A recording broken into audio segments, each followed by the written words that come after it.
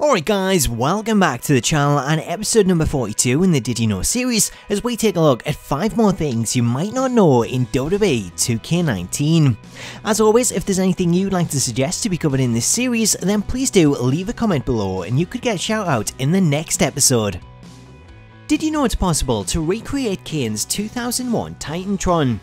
Following on from the previous episode of Did You Know, in which we covered how to create Kofi Kingston 12's original singles Tron, Roman Brains reveals it's also possible to create Kane's 2001 Tron, as this can be done by trimming the Brothers of Destruction Tron in Create a Video. In order to do this, just like the Kofi Kingston video, then you'll want to create a new video and then choose to import a Titantron and select that of the Brothers of Destruction. Once you've chosen the Tron, you'll now be asked to set trim points for the beginning and the end. However, we're going to use the default starting point as Kane's footage is at the beginning of the video, so press right on the D-pad to select the end point and then use R2 on PlayStation or RT on Xbox to skip ahead to 11:29 and press select to set the end point.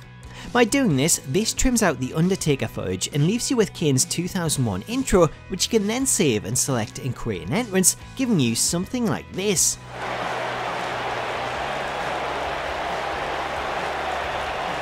Did you know you can use Akira Tozawa's feigned jab as an additional taunt?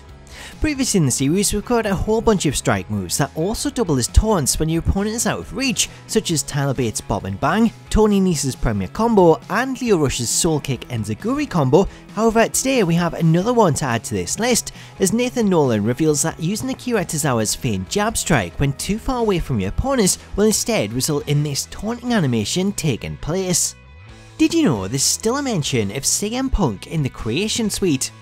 Following Punk's last appearance in the series back in WWE 2K15, 2K left a few leftover assets referring to the straight edge superstar that fans were quick to find and point out, even going as far as finding old pay-per-view posters featuring Punk hidden away in the walls of arenas, with 2K then patching the game to remove them. Now though, just when you thought 2K had removed all the remaining mentions of Punk, Corey Hour reveals another, as should you take a look at the Undertaker tombstone logo in the Creation Suite, then you can see a list of all the victims of the Undertaker streak, a list that includes one CM Punk. Did you know it's possible to perform running springboard attacks off equipment boxes?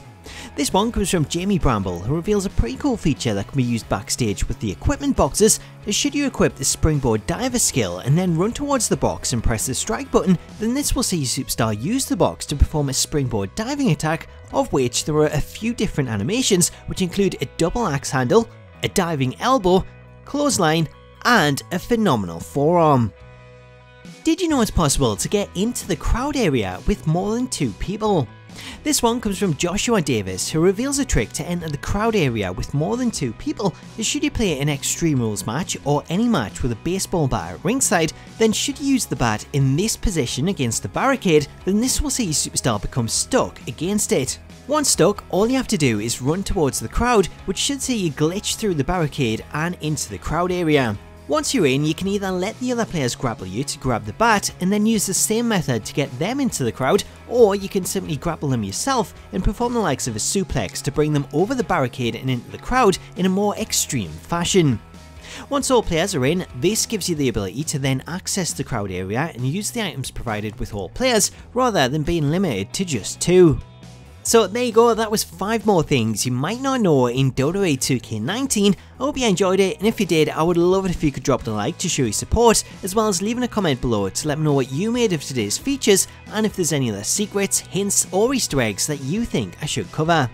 As always, make sure to subscribe to the channel for more Did You Know episodes, and smack that bell notification icon so that you can be notified the second a new video drops. Until next time though, all that's left for me to say is I hope you've enjoyed this video, have yourself an awesome day, and I'll catch you later.